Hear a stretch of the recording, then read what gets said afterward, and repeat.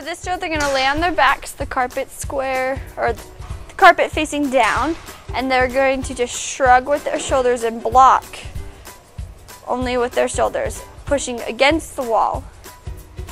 Their arms have to stay straight, and all they do is they shrug within their shoulders and push. With blocking drills, you can start them off with a ball above their head. Depending on how strong the gymnast is, you can get the 8-pound ball or the 4-pound ball, and they're just going to shrug, keeping their tummy tight. Once they've gotten that, they can go with the weights and shrug the same thing as the ball, keeping their tummy tight. They're not using their belly to arch.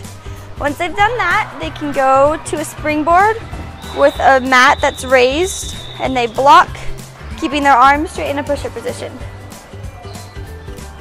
Once they can do that with straight arms, they can go without a springboard to a raised surface, keeping their arms straight and their tummy tight.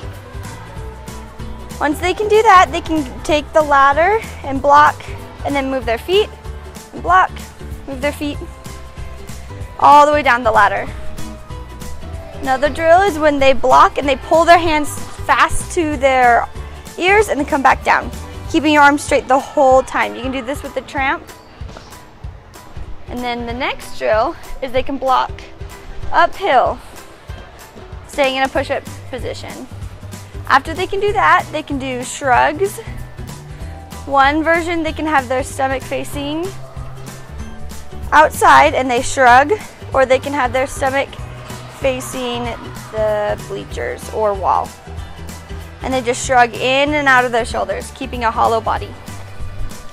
Okay, for the first drill of the handstand block, they can have a springboard, they block on the springboard and then hit a handstand. Do it again. You want to make sure the springboard makes a sound. Good. Once they've gotten that, they can do it without a springboard. Try to keep your arms straight.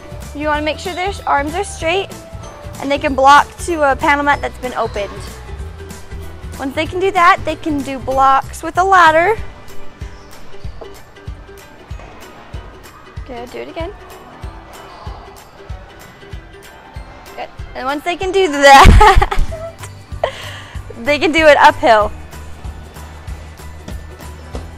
Try to do as many blocks as they can up the hill in one handstand.